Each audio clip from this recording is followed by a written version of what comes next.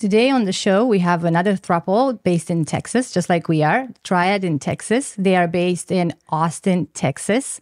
And they are joining us to tell us the story of their throuple and their polyamorous love story. JC, Kate, and Harley. Guys, welcome to the show. Please tell us, how did you become a throuple? Tell us everything about your love story. All right. Well, hi. Hi. Hello. Hello. Well, I think the start would be you two, because y'all were married before I was ever in the picture. Yeah, we met in college. Mm-hmm. That was 2005. 2005. Yeah. So however many years ago that is. Yeah. We have our 15th wedding anniversary coming up end of June. So that's nice. Congratulations. We got married very, very. Thank you. Yeah. We got married very, very young. And we were very monogamous back then. Like we had no idea. Were we? Well, that's true. Monogamish. There's a lot of me being like, yeah. So I grew up a pastor's daughter, very like conservative evangelical Christian background, no sex before marriage, certainly nothing queer. We don't really even know what that word means. To be queer is essentially to be a drag queen. It's like I never really, which I mean, I could only aspire to being a drag queen, but it didn't feel like my experience, you know, like as a young, you know, queer girl. So I had no idea that like people,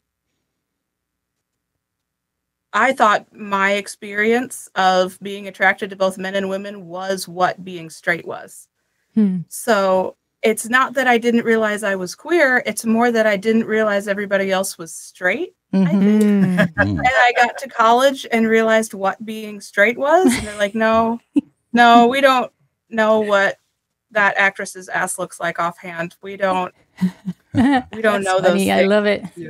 And I was like, but it's Laura Croft. You don't. Your roommate. What? Quite a bit. Why don't you know that? I mean, look at her. And so I very quickly realized everyone else was straight. And, but, you know, there's this whole escalator to really conservative evangelical backgrounds, and I didn't really know how to get off it. And Jesse and I had already been dating for 2-3 years, somewhere in that process. And I was pretty much in the same boat. Like, our childhoods were very similar, I think, in that way. Yeah. And that, I think, shaped a lot of the direction that, like, my late teens, early 20s went. And then as I, like, dealt with those things, I realized I'd made a bunch of decisions not as freely as I thought I had. And a couple of years into our marriage was like, it's not you, but I feel really hurt and resentful, and like I missed out on the chances I should have had, you know, to date other people, to that's very interesting, out what I really wanted in a partner. Yeah. And I mean, Jesse, bless his heart, was like, well, I never said that, you know, we could only be with each other. I never said those things. And that was kind of like a light bulb moment for me, where I thought, okay, we made promises to each other, but like, you know, when we think about our wedding vows or whatever, we purposefully kind of, I think, or without maybe meaning to, maybe more like subconsciously, I think, kind of created promises to each other that, you know, didn't really talk about other people. Yeah. I mean, our relationship had always been about, you are special to me, not no one else will ever be special to me. And that, I think, really kickstarted our like polyamory journey, was me having the freedom to say, okay, I can figure these things out now, and I don't have to be constrained by what I thought I had to do at 20 and 21, and my whole life before that. So, I mean, Jesse really stepped up and like trusted me, and we trusted each other a lot. And he was pretty much letting it be my experience. Didn't think he really wanted or needed anything outside of, you know, one partner for years. So Well, I started, got on dating apps, Yeah. started dating other people 2016. And I think for you, it wasn't till It wasn't until we moved here to Austin in 2019. 2020. 2020. 2020. Yeah. Y'all moved right before That's the true. lockdown. Yeah. Where'd you guys move from? Harley's lifelong Austin area. We were in Sioux Falls, South Dakota before coming down to Austin. Yep. So very, very Midwestern. Went to college in Iowa, lived in South Dakota, and then moved to Austin just kind of for a big life change. One of which was finding a place where there were more polyamorous people and more queer people, and that was capable of, we were capable of being more out with. Being more yourselves.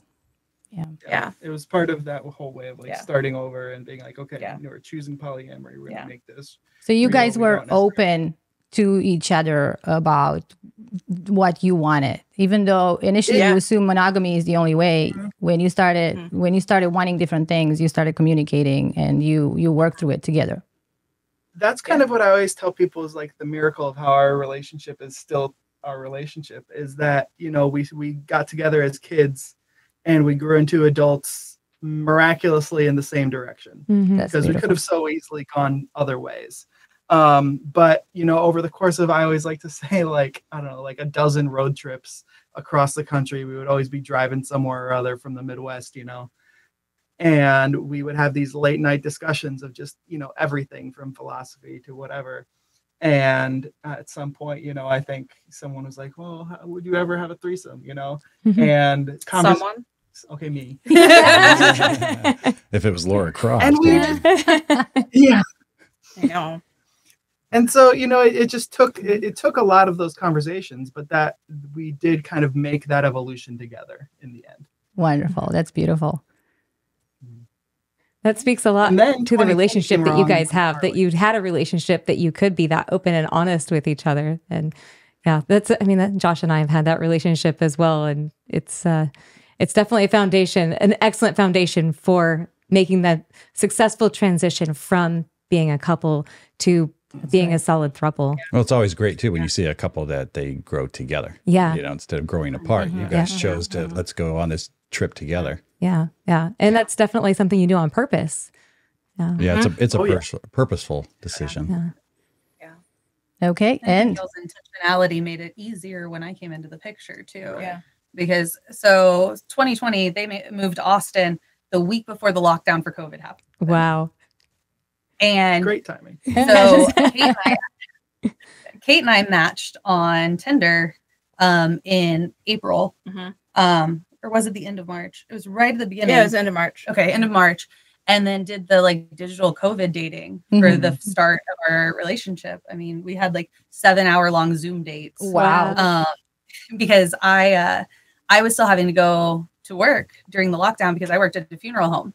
And so it's not like we could shut down or work from home. And That's right.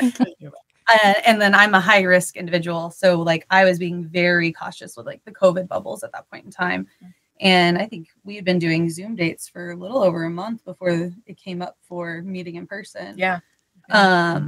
And so at that point, it was really just Kate and I forming a relationship. And when I met Jesse, we focused on building an intentionally good meta relationship. Yeah. Being the three of us wasn't even on the table in the beginning. And part of that's because of the other relationships I was in back then. My now ex-husband was not the greatest human. I'll just say that. And he put a lot of roadblocks for me in other relationships. And we could probably do a whole podcast just talking about stories from that year. Yeah, That year it was messy. wild. And so when I had left that relationship and then the door was open for possibility, I think Jesse and I both kind of subconsciously realized there's something there and we might want to explore that. Yeah. And then I told Kate that I was like, Kate, I hate this. I think I have a crush on Jesse and I don't know what to do about this. And Kate decided to be like, I know something you don't know. Yes. Okay. Yeah. So Kate likes to push the buttons, and I had just moved in with Kate and Jesse because of how I was nested with my previous partner when we separated. I moved in with them while I was looking for my own place. And so I tell Kate this, and she starts pushing buttons over the course of us having dinner, hanging out. And that night we ended up playing this truth or dare game I have. And Kate kept making comments and pushing buttons. And finally, Jesse, I think, put all the pieces together. And I had said dare. And he's like, I dare you to kiss me. Oh. And I was like, okay. I thought you never that's how our like exploration of the three of us actually like how that door opened. And so then after that, we got to kind of talk about what we wanted and like how we wanted things to function. And if we wanted to be the three of us, or if we wanted to like, I would date Kate and I would date Jesse, but there wouldn't be like so much of a relationship in the group. And so that was how we kind of got started. Kate, how did it make you feel, the fact that there was more between Jesse's and Harley's relationship? Did you feel any jealousy at any point, or were you just happy for them? Or I was over the moon to start with, because I finally had some leverage, you know, like I knew about Harley's crush, and I, you know Jesse's complete and total dating history. So I think him saying, I dare you to kiss me was like his boldest moment ever. And was very proud of him for that. But I think it made a lot of sense to me, because I feel like I want very specific type of relationship with my partners, and lo and behold, that attracts a certain type of people. And not that they didn't have, you know, their own, you know, gravitational pull on each other, but they're a lot alike in some very important ways. So it made so much sense to me that they would have more than friendship there. And I think that really simplified a lot of things, and like relationship be a whole entity on its own, right? Which it would have been anyway, but this kind of like to a different degree, and that felt really like good and natural. It was hard. I think Harley and I had been dating 8-9 months when that happened, and through COVID, lots of family disconnection, lots of upheaval in Harley's personal life, and in us just having moved and not telling family about any of this. So I didn't have a lot of my supports. I think I was really nervous for a long time that, I don't know, somehow the relationship with a man might be more fulfilling to Harley than a relationship with a woman. And I think that was mostly my fear of my own queerness not being valid on its own. I think that was a lot of stuff from how I grew up, of like, oh, okay, well, women have emotional relationships, but that's largely it. And I mean, of course, thank goodness that did not turn out to be the case. So I think I had a lot of like fears and questions at first, but the bigger issue, I think, was just adjusting to change, right? And learning how to shift boundaries now that I had a completely different relationship with Jesse and a very different relationship with Harley than it had been. So it wasn't so much jealousy as it was just the speed of how quickly things came together and all the change that caused. I think we're very similar in that aspect, because we too started as a V dynamic and then we became a throuple. So I think Josh can relate to that. Yeah, I think, and it's a common story too. We see that a lot of the throuples we've been interviewing. Also, another commonality that we've recently discovered from all the throuples we've been interviewing is there's at least always one person in the throuple that came from a very conservative Christian background. At least one. And they're usually wrestling with some purity culture thing too. So we just had a therapist yesterday that we interviewed all about purity culture. So really excited to release that out. Because we just keep seeing that pop up again and again and again. Yeah, such a common thread. And there's so many ways, especially I bought into everything much more than Josh or Liv. Josh was raised in very conservative circles as well, but I bought into it so fully and deeply that there are still things that I'm like trying to deconstruct and like get rid of, like you were saying, like you don't even understand your own queerness, like, and how that relates to your partners and how you perceive the world. And yeah, it's an important conversation, I think, to be having in this realm of non-monogamous relationships. I agree. Yeah, I mean, well, and I was raised Southern Baptist, but I left the church before I was even out of high school. Okay. And so like Southern I have, Baptist. Yeah. She's like, I'm I not have a dosing lot it. The thing about a Southern I have a lot Baptist of is we don't feels. raise our hands in church unless we're voting out a Oh, pastor. no. Yeah. Don't know what you're talking about. It's church. We She just gets it. Church lingo. Yeah, it's a lot of guilt, a lot of shame. Yeah. And by the time I like was in high school, I already had just left having any sort of faith completely. And I feel like that allowed me to kind of explore my queerness and like me being polyamorous, like a lot earlier, because I was out as bi before I was even in high school. And then I was out like in college, I realized I identified as pan. And then I came out as a non-binary very recently. But even my like high school sweetheart, who I was with for like 10 years, he and I had an open relationship. We didn't do it healthy by any means because we were young, dumb kids, but like monogamy has like even that in 17, 18 was something that didn't really work for me or make sense to me. And I think because of having left the church as early as I did, I got the space to explore that a lot earlier. Right. And how out are you guys now? Does everybody know about your relationship or only certain people? Like, how do you deal with it? Everybody but your grandfather who knows but doesn't know. Yeah. Oh, yeah. And then There's one person. and then my very, very Southern Baptist aunt and uncle who I think are just pretending they don't know. Right. Yeah. Yeah. No, and that was quite the process. Like, I think coming out as polyamorous to my parents was one of the harder things I'd ever done. And certainly both Kate and I have had roadblocks in that whole journey of like coming out to our family about who we really are, you know, and who we are choosing to be. And I think we're kind of in a pretty good place right now where we've really managed to build some acceptance. And like we can bring Harley to family get-togethers on both sides of our family Awesome. and have Harley be welcome. Yeah. But that took a lot of sacrifice and like kind of hard work and really like basically putting big boundaries down with family and saying, look, we want you to accept this, and you're accepting either the three of us or not, or you're not getting any of us. Yeah. Right. And so there was, you know, that didn't go across super well either, right? No one Yeah. loves to hear an ultimatum, but I think it was kind of necessary to get us to the place where we are now, where people are actually like we went to Christmas with my family and people were really welcoming, and it was They great. love Harley. Nice. And I've made so much progress with your parents. And like that was probably the biggest roadblock for me with your family, specifically Jesse, was your parents, because Jesse's parents are missionaries that live in the Dominican Republic. Yeah. Jesse grew up down there because of his parents moving the entire family down there.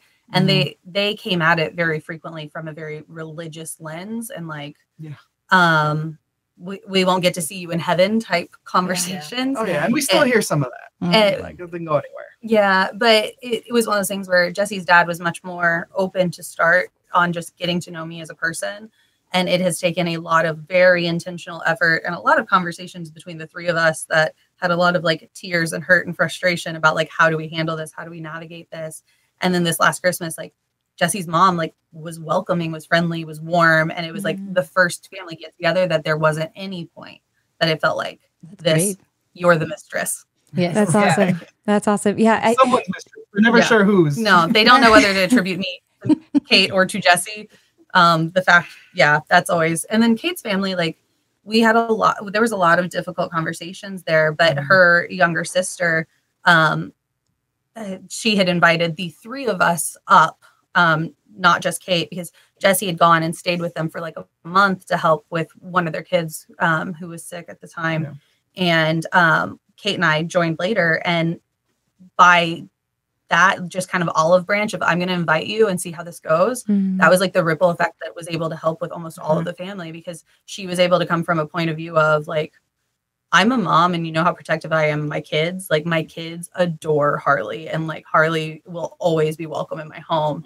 And then she kind of became the advocate within the family, where awesome. anytime there was like a disagreement or like feathers ruffled or anything like that, Lydia would come around and be like, no, we're not doing this. This is not how our family's going to work. And so like, because of that, like now I go to all the family get-togethers. Like we just did a very, very late Christmas dinner with Kate's mom, and like exchanged gifts and everything. And it was good. And like the families have finally kind of settled. There's still a couple of people on both sides that just, you always have those few people.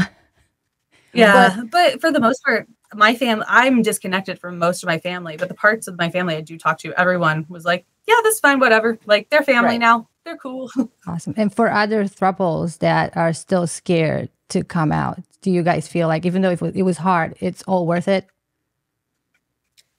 For us, for me, absolutely. I'm very close to my family, and especially my siblings and my mom. And that's been at like hard won, like vulnerability and time and healing and communication. You know, we grew up in a super abusive household, finally got, away from my dad, and we're all just determined to have good relationships with each other and be in each other's lives. And I just couldn't stomach the thought of having to have two different separate lives. Right. And if that is the case for anybody else, it's absolutely worth it. And you really have to trust people who love you, and you have to show up and love them even when they're not loving you. I would say that was the biggest piece for both of y'all, is even when your family would like be hostile or like be speaking from hurt or like misinformation or any of these other lenses that were being applied, you two still showed up and were like, I love you and this is important to me and you are important to me, which is why I am telling you this. And it never became a battle of, well, you're rejecting me. It was always like I'm going to show up with compassion and grace and loving and hope you will find your way to me there. Sit there in the living room and weep while your sister says things that break your heart, and still have to say, be gentle, and say, please remember who I am. And I'm still the same person. And I mean, y'all did draw boundaries about like these, you can't continue saying these things to me. Like, it's not like you just took the verbal abuse by any means, but like gently setting a boundary and gently enforcing the boundary while still having compassion and like love for the person, I think is why y'all were able to make so much progress. Yeah, that's great advice. And it was both, it was harder than I thought, and it took longer than I thought, but it was also faster and easier than I thought. Like a really funny story there amid all the, is this really going to be worth it, was telling my brother, who I'm quite close to, but we have very similar values, but they show up in our lives in very different ways. He is a Republican farmer in Ohio with 4 little girls and several hundred acres and a bunch of cattle and his own machine shop, and very much in the vein of how we grew up. And when I finally told him, he was like, well, you're still my sister. Honestly, I thought you'd been sleeping with women for years. I was like, what? And he was like, well, your friend Lynn, you've always been so excited when she came down to visit. And I was like, that's funny. We're just friends. And so he was like, we'd been assuming for a long time. And Amy and I talked like, what if this new person we're hearing about is like a serious thing? And they had decided, he just said, well, if nobody else is going to make a deal out of it, then we're not either. Whoever you love is probably, worth having around the kids. So that's fine. And he and Harley can talk about motorcycles all day long. And cars. They get along great. And that just shocked me to no end. And was just, it really gives people the opportunity to surprise you with how open and loving they can be and how much they really do love you. That's awesome. We found that too when we were living in Northern California. We're very close to the Bay Area. It was like we'd tell people, and we could tell somebody that was a very conservative right-wing person. We're like putting their heads down like, oh, just going to start a huge fight. They're like, oh, that's cool. Like it didn't phase him. I always knew you were going to pull that one. Yeah, and then you would tell a liberal that you're like, oh, I think and they'd be like, why doesn't she have 2 men? You're like, Northern California, it's a little shocking the responses that you get there. It's a strange place. Yep. it's very different here in Houston. Nobody seems to care here. They're just like, you could tell them anything. They're like, Whatever works for you. That's not for me, but yeah. You guys just recently celebrated 3 years as a triad, so congratulations. Saw that online. Thank you. Do you feel that it's the consistency of that helped with the relationships with your family? Like they got to see it over a long enough timeline? It wasn't a phase or a fad or... Yeah. Well, because there was a lot of those comments in the beginning about like, well, what happens when this fizzles out, or what happens when you get over this and don't want to do it anymore? Or is Harley going to steal Jesse away from Kate, or some combination of those? Right? Well, I was going to say, Kate's family was actually more worried that I was going to steal Kate from you, and they were more concerned about losing you in the family. They thought they would lose me somehow. And so the consistency definitely alleviated those concerns in a lot of ways. And because of the fact that I'm now going to family functions and like showing up for the holidays, showing up for family weddings, all of those things, they get to see how we interact and how we exist together and like what the dynamic of our relationship is. And I think they're able to see that it is a serious, like long-term relationship, that there's no phase there. That's awesome. How quickly did you guys come out? After becoming a triad, you mean? Yes. Yeah. Oh God. I just came out to my grandparents on my dad's side over Christmas. Yeah. So it's still kind of in process. But I was gonna say the summer vacation with Jesse's family. Y'all told Jenna and Sean and them. And So that was July of 2021. So that would have been like 6 months later. Yeah. Okay. Yeah. So we had a good 6 months together before we really said anything about it. COVID was still going on. It wasn't really as much. There was less concrete reason it needed to be now. And so I think we were just building our relationship and that makes sense. Letting that be private. But then we had several grandparents die and cousins get married, and the first, kind of quote unquote post-COVID, family vacations and holidays. And it just felt we wanted Harley to be a part of it.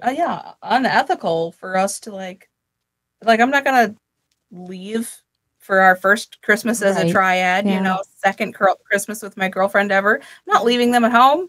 Right. Yeah. I'll leave me at home if that's the choice. Yeah. So we're like, okay, we've got to integrate. So it's been a revolving and long process. But speaking about integration, do you guys, Jesse and Kate, do you feel like you had to do any uncoupling when you became a throuple? Like break any rule, like not break, but dismantle any rules and things that you had just as a couple now so you can become a throuple? Well, we did change some plans. Yeah. Harley is like very much. Yeah. I mean, we changed the way some things were working, I think. A big part of that was even when Kate started dating, and then later I did a little bit of dating, and just that did not go well. It happens. Yeah. But anyway, we finances had to work a little differently. Right. Kate was like, well, am I paying for your dates? Are you paying for my dates? Because we used to just share all the finances. Everything was fully integrated. And we kind of moved more towards everyone has their own, pillar of finance within the triad eventually. But, even when it started, it was just me and Kate. We, divided things up a little bit. I think the biggest thing, aside from, some logistical things like separating finances a little, talking through privacy spaces in the house, was learning how to communicate a little bit differently. Because when you have, a partner of like 10, 15 years, I tell Jesse everything, we talk about everything. Oh my gosh, I went on this date with this amazing person. Oh my gosh, it's getting more serious. They said this. Look at this text. What does this mean? Oh no, the date went weird. Tell me, how much should I freak out about this? And that works to a point. Yeah. But then there's a point where you're like, oh, well, this is a real relationship that deserves privacy. Right. And so then you have to sort of start saying, well, we have to think about how we talk about these things differently. That's and interesting. especially when it we talk about having an episode about how much do you share? How much is oversharing? How Well, and I think that like my like setting my own boundaries was part of what was helpful in that process, was like, this is what I am comfortable being common knowledge amongst the three of us. And these are things I would rather be private within the relationships, because they're like, when you have one relationship there, one relationship here, one relationship there, and then the fourth is the three of us, you kind of have to discuss and set boundaries for each of those relationships and how it's going to function with information sharing and like overlap and things like that. Yeah. And that is something that really so that changes from one individual to another. What was that, Kate?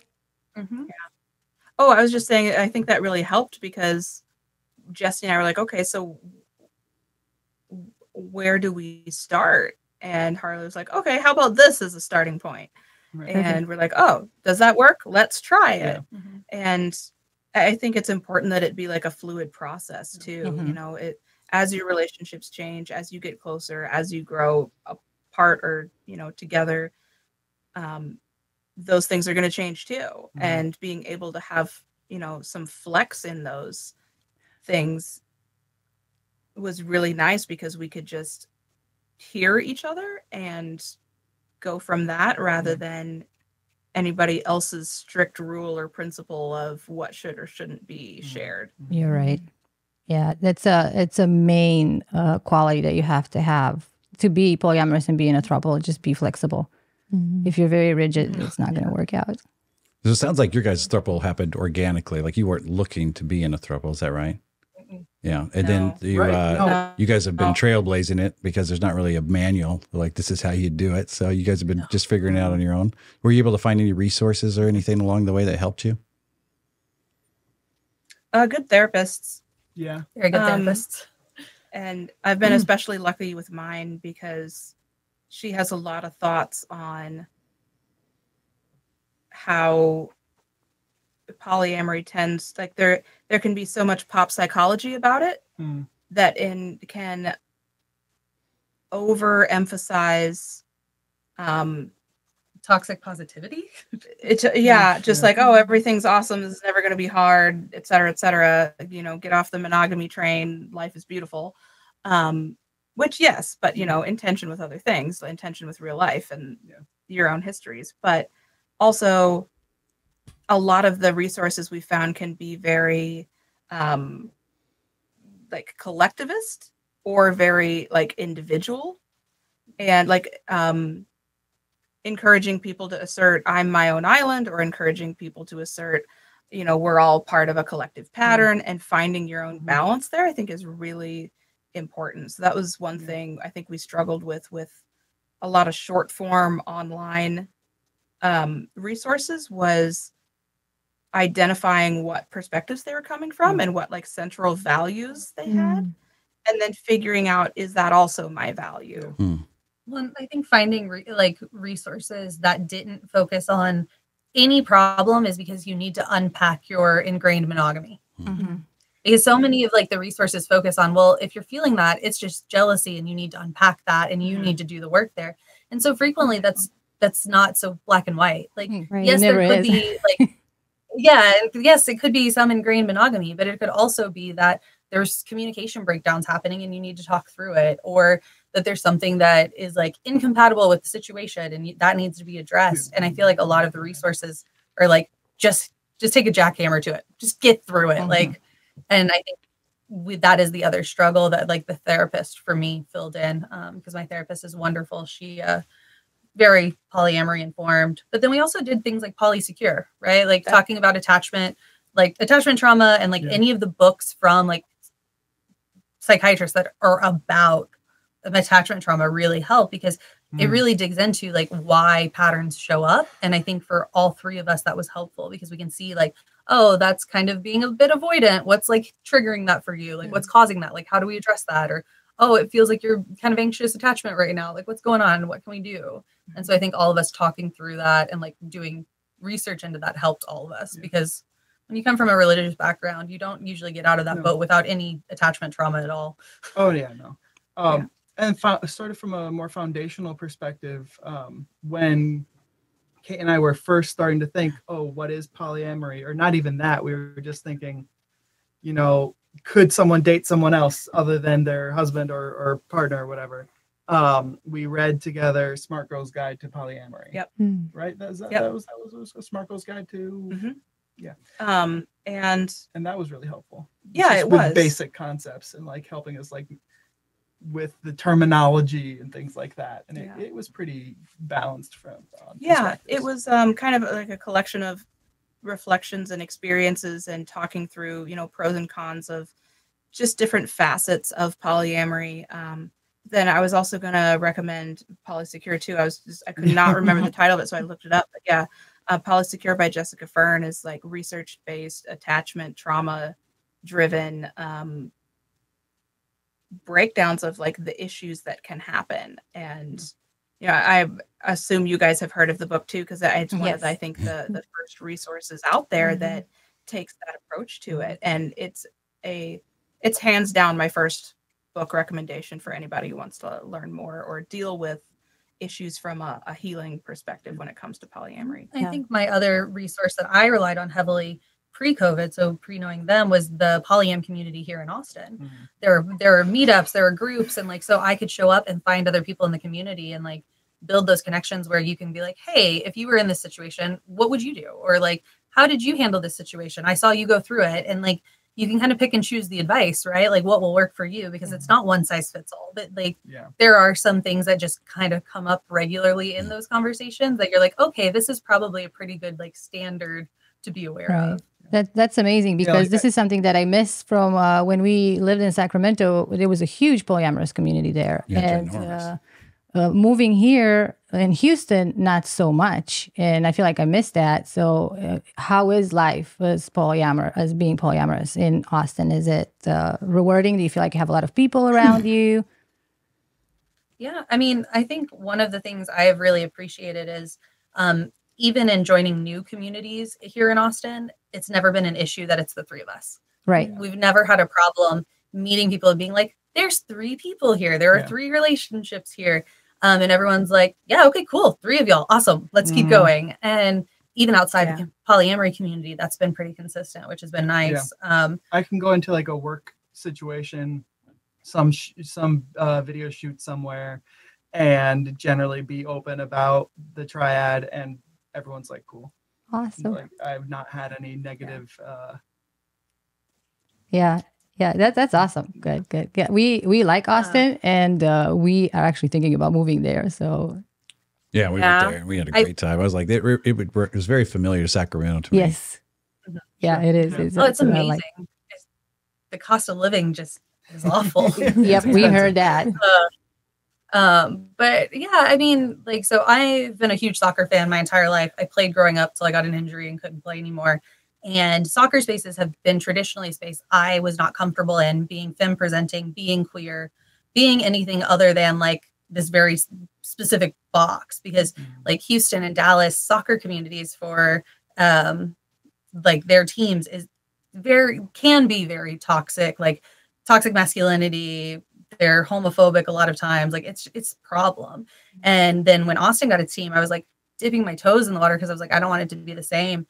And when I joined the supporters group, I was like cautious to say it. And then I found other polyamorous people who are open in the community. And I was like, okay, I don't know why I was concerned. And like everyone now, if I show up somewhere, they're like, where are Kate and Jesse? Like, where are your people? And like, I wrote an opinion piece for the Austin Chronicle about my experience as being welcomed into a soccer community.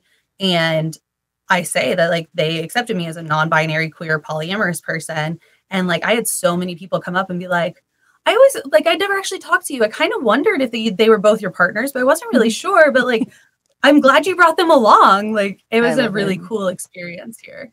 I love how open and just free you guys all are with like in your careers and everything. And then we haven't mentioned it yet, but Kate, you are an author also helping to promote and normalize alternative relationship structures. You want to tell our listeners about your works? Yeah, sure. I would love to. I write young adult fiction under my, actual name, Kate Brauning, and I have 2 books out right now. And the most recent one, Ballad of Dinah Caldwell, features a polyamorous relationship. I mean, I don't use that language at all. Really, it's just a girl going through a lot of grief and upheaval and figuring out how to love again, really. And it's very exciting. It's very cool. It's like a young adult True Grit, if that's your jam, or the Mumford and Sons song Dust Bowl Dance, gender flipped and set in the future. Yep. So if that's your jam, like I wanted it to be something aside from a polyamorous romance. And it didn't, like, as I was drafting it for a long time, it didn't have polyamory in it. But as I got to know the characters more and as I got to know myself more, I realized, I don't want her to have to make the choice between her past life or her present life and the future she wants. I think she's lost so much. I don't want her to just have more pointless loss. So if there's 2 people she loves, why am I going to throw this awful choice at her that is going to, break at least half of her heart when there's no real reason to do that. So she, by the end of the book, is with a guy, and she's also with her longtime best friend. Spoiler, but with queer things, with polyamory things, I believe in spoiling it. You want to know what you're getting into. And in young adult fiction specifically, that's really important to me because I think we don't consider teenagers to be fully individual people a lot, just culturally. We're afraid of them being influenced, and we're afraid that they're going to be polluted somehow. And I don't think questions harm people. It's static answers that do a lot more harm than pointing someone to a question. So that's one of the things I really love doing is setting out questions that I wish I had been able to articulate for myself as a kid. That's right. What does good sex look like? What does a bad relationship look like? What does a good relationship feel like? What happens if it's good, but it's not all you want? What happens if you go through huge loss and now your relationship is changing even if you don't want it to? Is it okay to just try something on for size? Do you have to be serious about it all the time? And provide a space for people to look at those questions more so than hand them answers. And I think that's one of the most important things I could be doing with my life. This is why you can tell she's the author in the family. I mean, she's the deep thinker. Yes, sure. I can definitely tell that. I love it. Yeah. And I love it. So I've seen this, like the few polyamorous movies out there or books, they have this pattern where the main character tries polyamory, and then at the end they're like, you know what, that's really not for me. Oh yeah. And I don't like that. It sets this like, okay, yeah, maybe we could dream about it, but that's not real life and it's not reality, and I better be the good girl or the good guy and just go back to monogamy. And I love that your book is different. Good job. Thank you. I appreciate that. It's one of my favorite things about polyamory, actually. I mean, to personalize it even more, is that I didn't even realize there was kind of a traditional escalator to relationships and what love and like fulfillment looks like. And then once you find polyamory, it's so new. There's so few resources. There's often so little support that, like you said earlier, you're kind of blazing the trail, even though polyamory has been around since as long as people have been around, right? We're not shown it, and it's not like scaffolded for us. So we don't really know what our options are. And that kind of allowed me to almost start over as a person and think about, why do I want each of these things? Do I still want to be married? Do I still want relationships to look this way? And that's not a choice you get offered very often. You're right. No. In monogamy is Yes. what do I want this to be? And in polyamory, that's the only question, you know, just about is what do I want this to be? Yep. And that's why we're here. Yeah. Your books, our podcast to offer that information and the fact that there is another choice. Yes. And we will link Kate's book in the show notes if any of our listeners are interested in getting that book for themselves. I definitely am interested. Yes. I'm going to go read that book. Thank you. Yes. It's a fun read. Yeah, it's a like revenge thriller. It's a lot of fun. Revenge thriller. That's one of my favorite That's kinds. awesome. Better. Yeah, I got to read the book ahead of it being released because I did a sensitivity read for motorcycle content because there's a lot of scenes that involve a motorcycle and like it took me like 2 days to get your notes back because I had read the entire thing. It was just like, oh my god, oh my god, oh my god. It's so It is very much a balls to the wall 17-year-old girl sets off to like kill a dude. So, you know, It's perfect. if angry ladies with big knives is your thing. Yeah. Sounds exciting. I saw your post that you guys did recently about being together now for 3 years, celebrating that, and you put on there 3 years of travel, navigating family events, forming entangled lives, adopting dogs, showing up for each other, date nights.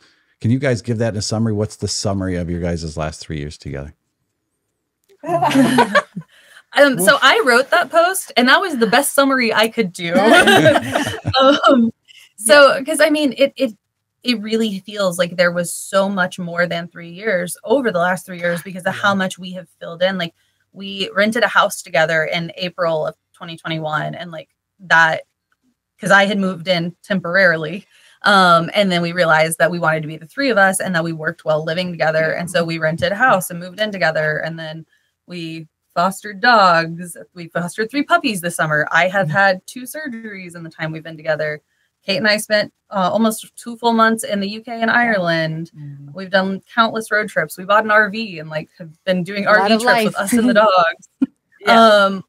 So it's so hard to summarize it because it really Every 3 months feels like a whole new era. yeah. It's ridiculous. We just- it's good. It's great. It's wild, Yeah. but sometimes it's hard to keep track of it all. Yeah. Yeah, but hard things too. Like we've lost a number of grandparents in the Mhm. last couple of years. We've had some family members be like very sick and need, you know, live-in support for multiple months of those 3 years. And we've dealt with the family members who are just, Mhm. you know, shitty to us. Yep. Mhm. You know, there's that too. Well, and then I am in the process of getting an official diagnosis for Ehlers-Danlos syndrome, which is a connective tissue disorder. And I frequently have like joint dislocations and things like that. And in 2022, my lower back and like my hips and joints started really like progressing into problems. And so that's been a whole nother layer of us having to navigate like what does disability mean and how do we navigate doing the things we want to do in a way that is accessible to me. Because last year I had a spinal fusion, an SI joint fusion, and I had surgery on my foot, and I'm looking at probably 3 more surgeries in the next 2 years. Wow. And so like how do we navigate that? How do we handle that? What do we do? So that's like it's not all been good, but we've found ways to like navigate through all of it. We tackle those challenges together. Right. It's And- more support, right? You feel like there's more support being the 3 of you rather than just 2. And all the logistics and all the family issues and all that aside, like the biggest reason I would never leave the triad philosophy behind again is that the 3 of us can support each other better than 2 of us can. Yeah. There's just more support there to go around. And that's just gotten us through stuff that we would have really struggled with otherwise over the last few years. I think it's so close to, this is going to sound weird, but go with me. The way I feel about my siblings or Jesse's siblings. Yeah. When you live in like a big multi-generational family house, or you have that kind of very connected family relationship, it is so much more support, right? You can go to your sister's closet and grab the little black dress because yours is still in the laundry, and your sister doesn't like video games, so you can play them with your brother. Right. And there's always somebody up at 2 a.m. that you can, you know, if you're having a panic attack or you saw something on the internet you just have to share with somebody. There's more family there. You want to and get away for the weekend, but someone's got to watch the dogs. yeah. Yeah. Well, and I think like we intentionally tried to build a very like family oriented dynamic within our household. Because like Kate and Jesse both come from larger families. Like Jesse's family Christmas frequently has like 45 people in the house for Christmas because it's his mom's siblings and all their family and all the kids and everyone gets together. Like everyone enjoys being together. Like for me, it was a very weird family dynamic to walk into because I'm like, why is there no fighting? Why are there no arguments? What's happening? Why does everyone like each other? And then Kate, you're one of 5 siblings. And then there's me. I was an only child. And like at a very young age, like in my early 20s, I actually cut ties with most of my biological family because of just the situation there. And so for all of us, for various reasons, like family is something that's very important. And so when we were like looking at building our lives and like actually like creating what we wanted, I think all of us focused on building a family dynamic. So it's support, it's showing up for each other, it's choosing each other. And I think that was what was most important to all of us. Right. Even when you don't feel chosen yourself. And because jealousy does happen, right? Like things like that can crop up and get in the way day to day. Well, and like I think we all approach it as jealousy isn't a bad thing. The only way it becomes a bad thing is if you don't handle it well. So if you come to the table and say, hey, I'm feeling jealous and like I have this need that I feel like it's not being met, what can we do?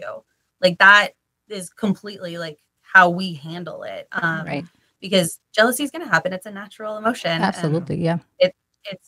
It's not a bad thing. Like it usually is your body telling you that there's something you need to pay attention to and something that there's a need not being met. And like, it's kind of that flag, like, hey, pay attention to yourself, take care of yourself.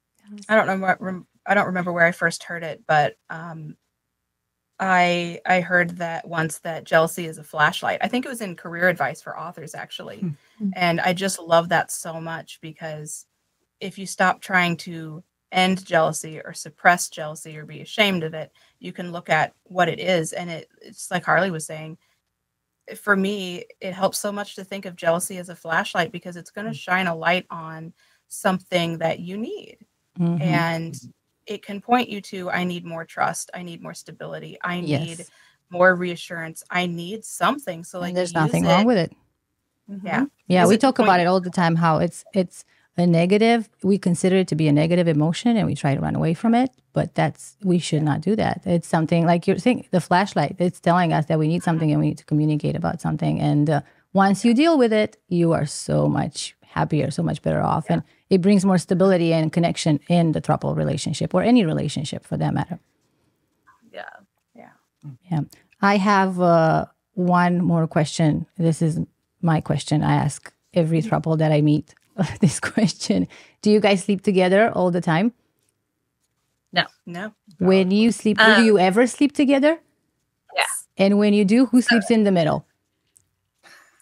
It revolves. Rotation. Yeah. Okay, perfect. And I can ask all 3 of you. The person who sleeps in the middle, where do you keep your things? Your phone, your water bottle, whatever it is that you need, where do you keep it? I'm the one who sleeps in the middle, and I don't know where to keep my stuff. I want to know if you guys invented something. We have a bit of a unique situation because the house we rented, we made sure that there was 3 bedrooms, and Kate's bedroom is the the owner's like room with the connected bathroom, but it's also very big. So we got 2 queen size beds and pushed them together to create mega bed. Oh, mega bed. So mega bed holds all 3 of us plus all 4 like over 40-pound dogs can fit on the bed. And so for where the person in the middle puts their stuff, frequently it's like on the nightstand or like the headboard behind. But it's never an issue because of the fact there's so much room. No one's in the way if you need to get to it. And no one gets stuck because we use multiple blankets. So everyone can get in and out of the bed without having to like. That's what we do. What do you do about the crack down the middle of the mega bed? You fall in it. That's I knew it. We said it on the thing is, we had a wedge that went in the middle to block it. They have something. when you put two twin beds together to create a king, Yeah. they have a thing you can put in the middle that like fills that in Yeah. and smooths it over. The problem was one of the dogs destroyed it and we Yeah. never replaced it. But I actually kind of like sleeping on the crack because I can put my shoulder into it and then my shoulder doesn't dislocate while I'm sleeping. Yeah. So like There you go. Nice. it actually works for me. Yeah, and the same here. Like as a side sleeper, sometimes I just roll into that crack and like I just kind of settle in. I'm like, you know what, this is fine. There you go. This works. I hate Yeah, Kate does. Yeah, You're Kate doesn't probably like the it. one who's in the middle the least for that reason. Yeah. But I'm that's with okay Kate. I because would that's never your move room. into Yeah. a crack situation. Well, but the thing is, like, and two, like, we all, like, Jesse had his room, I had my bedroom, and then Kate had the room with mega bed. And so that became kind of the, like, when all three of us are going to pile into bed together, like, that's where we go. Right. But, like, I don't co-sleep well. I don't really like sleeping in beds with people. I am a super light sleeper. I need to be able to move when I'm like my body becomes uncomfortable. Like, and so I kind of hate sleeping in a bed with other people. Yeah. And so more often than not, I sleep in my own room, the exception being date nights for the individual couple. And then when we do like the three of us, I'll sleep in whoever's room or wherever we're all sleeping. And I think that was kind of a dynamic we had to like figure out because like, I just don't like co-sleeping. I would rather starfish in my own bed and not have anyone near me. I do have one slightly off topic question for Jesse. My eyesight's old, but from the little tiny screen, I think I see a Star Wars necklace. Is that correct? Ah, Oh God. good eye. Well, I was going to say, I also have BB-8 right here. There we go. So I fellow Star Wars nerds in the house. All right. So So, here's the okay. question: did Han shoot first? Oh, that's a fun one. I like the special editions, but I do think that making Han not shoot first was one of the worst changes. That's right. That's what I preach every day. Yeah. So, side note, I have been tattooed since I was 17. I have lots and lots of tattoos. Kate and Jesse had never had any tattoos. And so on May the 4th, one of the tattoo shops in Austin does a Star Wars Flash special for May the 4th. And I was like, do y'all want to go with me? Because I was planning on getting me a tattoo. Did not anticipate them wanting tattoos, but I was like, y'all can come along and hang out. I've been thinking about it for ages. It was just right time needed to happen. Yeah. And so we show up to a Star Wars Flash day and all three of us walked out with Star Wars tattoos. That's awesome. That's nice. I need some more. I love it. How fun. Yeah, we before we met Liv, when the first three movies came out, Shar and I used to get invitations to down in Hollywood to go to one of those premieres the night before, but you had to dress up, and we'd always go all out. There's like a hotel get together ahead of time or whatever. There'd be a costume contest, and we won the costume. A parade contest. from the hotel over to the theater, like all in costume. It was so fun. We had our daughter with us when she was little and dressed up as a little Ewok. Yeah, and she got front page of the newspaper. It was fun. The Star Wars thing has been like a long running, like I've become a fan out of necessity. You were forced into it. Same. There was no choice. There's When that Mandalorian Polyamory. stuff came out, I loved it. But then all these little shows they've done since there, it's like, what is this? You know, There's, you have to be a diehard fan who reads all the little extra bits, and collects the novels to really get the new shows, I think. But what can I say? Yeah. When you get to the level that you're doing the coloring books, that's when you push it too far, To be honest, I wouldn't say the lifelong journey has been polyamory. It's been Star Wars. It's a religion. More the thing. Yeah. I do have a bookshelf of just Star Wars stuff, And that's after like 4 moves. It used to be more. Well, like 80 novels. you were really disappointed when we moved into the new house, and I was like, I want to do a Star Wars kitchen. And Jesse's like, yes, let's do the Star Wars kitchen. And Kate's like, that would be badass. no. I was like, what about Breaking Bad? Can I not have my cook's kitchen? They were like, no. No. It's TIE Fighters and Leia And Luke BB-8, and then all of that Grogu. watercolor artwork I have. Good And stuff. So out of the original canon, which is the best film? Oh, okay. So you're talking like not like everything before the sequel trilogy. Yep. Yes. My favorite is The Return of the Jedi. I think Empire is probably a better film, but I I'm just the sucker for space battles, and the space battle in Return of the Jedi is my favorite part. I always say the same because everybody says Empire, and I say blasphemy because you get Leia in a gold bikini. Well, how can you beat that? Yeah, I mean that is a fun time. It is hard to beat that. From a feminist critique angle, though, did she want that gold bikini, and should we be celebrating it? I mean, not? she defeated the villain while wearing it. So Yeah. And she made a That's lot of true. money. I think Carrie Fisher Yeah, was it's very the rich drama. after that. Yeah. hard to argue. Guys, thank you so much for joining us on our episode today. Again, we learned so much. Every time we speak to Throuple, we learn so much. Yes, thank you. This has been so great. Do you guys have any advice for thruples just starting out? Oh goodness. Do it. You know, Yeah, I get, think- get yeah. drunk and play Truth or Dare. Yeah, that's probably not There you go. the plan. It worked for us, but I feel like that's not going to be a tried and true strategy. I'd say take it slow and don't force it to be something it's not. Yeah, Yeah. Very much so. I think that's one of the things that worked so well for me and Jesse is we had 2016 to 2020 to go on dates, get rid of one penis policies, think, about what having a girlfriend would really mean, grow up a little, change together more, and there's no rush, and I think moving slow can allow for growing pains to settle. Yeah. And I think moving slow also allows for the conversations you need to have. Because if you're like, even if each person is coming in as like individuals and it is a new triad where there was no existing relationships, there's still going to have to be conversations about boundaries. And then with existing dynamics shifting to the new, like you have to go slow enough that you can actually take the time for those conversations and give them the space they need to make sure you are not setting yourself up for situations where there's going to be more hurt than necessary. Wise advice. and just know what you want and why. I think that's the primary thing that time allows for. Yeah. And that was huge for me. Are you guys part of our Facebook group? We have a Facebook group for Throuples. No. And No, I don't think so. yeah, it's called Throuple Talks Connection Hub. We would love to have you guys there. You can give advice to other people that are starting out on the throuple journey. We would really appreciate it. It's really great. We have a lot of thruples in there now, and there's nothing else like it. So it's the one place where we can all like, hey, what do you do about this? And we just put two mattresses together. And Yep. Yeah. Oh, that's awesome because so much of like polyamory community is often like relationship anarchist people which is fine, which is great, but it's like very different kind of It is. polyamory than what we practice, and so it can be hard to find a place sometimes. Yeah. No, that's cool. Awesome. We'd love to have you there. Yes. Thank you so much again. Yeah, thank you guys. Thank It's been you. great talking to you. Oh, this is so fun. If you like our episodes, please subscribe and share them with people just like yourselves. And please join us at the Throuple Talks Connection Hub on Facebook. we'll see you next time.